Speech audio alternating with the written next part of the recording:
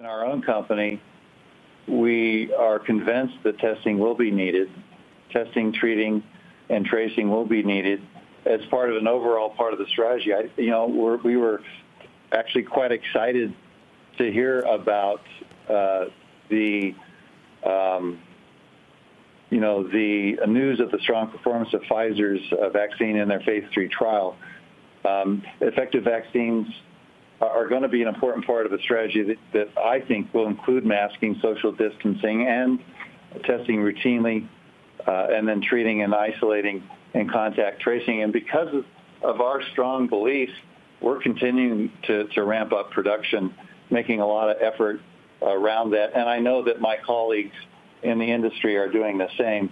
In particular, we're ramping up Sofia SARS antigen.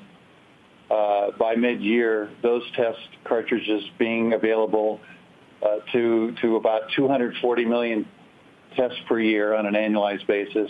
We also have a product at the FDA currently called QuickVue SARS. It's a very easy, visually read assay, much like a pregnancy test that could give an individual at home or at the point of care an answer on a positive within 60 seconds or a negative within 10 minutes.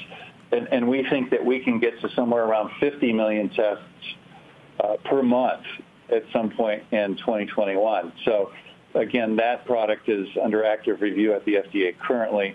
And I'll just say, again, that I have a lot of colleagues in the industry that are all working on all this. So I do know that the numbers are big and they look daunting, but I think our industry is rising to the challenge and doing a pretty good job.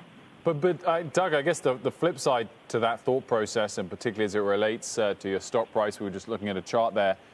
If all does go well, if we do reach herd immunity, if vaccines get rolled out widely and are effective, I mean, presumably the demand for testing can't last beyond that moment. By this time next year, hopefully, if all goes well, the demand for tests will collapse again.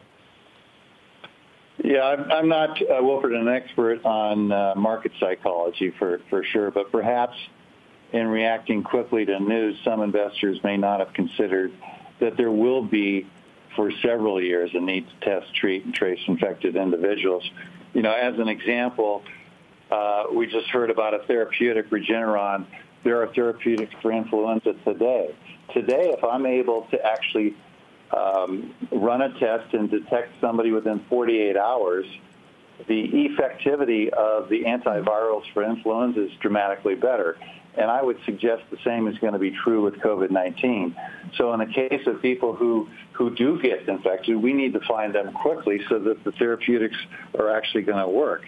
And not everyone will have access to the vaccines, but when they do, there will be selective pressure for a mutated version to pop up and become prominent. And these rapid antigen tests, not just ours, but these are tests which look for a conserved region of the nucleocapsid protein. Those will continue to be useful in identifying, infectious individuals. So I think clearly the virus is here to stay. The vaccine's not meant to eliminate the virus. Yes. Sure. Doug, just very, very quickly, clear up the accuracy rate of these rapid antigen tests. Elon Musk has, I think, more than 380,000 likes on a tweet that he put out saying he took 4 antigen tests. 2 of them came back positive, 2 negative, and he has cold-like symptoms. So how accurate are these tests and trustworthy as we're relying on them to increasingly open up and feel more confident? Well, I shouldn't and won't comment on another manufacturer's product, but if Elon were to call me... Right, that was Becton Dickinson. That's right. But if he were to call me, I would say, Elon, be careful, because my first read when I heard that was he may be a low-level positive, and you're seeing an assay result that's around the cutoff. So if he were to call me, I would say, Elon, be careful. I hope you're not positive, but let's be careful. 24 hours from now, let's run another test. You could run a PCR if you like, but you could also run that same rapid antigen test, because if he were a low-level positive that was giving an equivocal result, 24 hours later, because of the rapid development of the virus, the viral level, he's going to be positive by any test he does. So my recommendation to Elon would be, I hope you're negative, but run another test in 24 hours because then you'll be positive if it were indeed a low-level positive. Shepard Smith here. Thanks for watching CNBC on YouTube.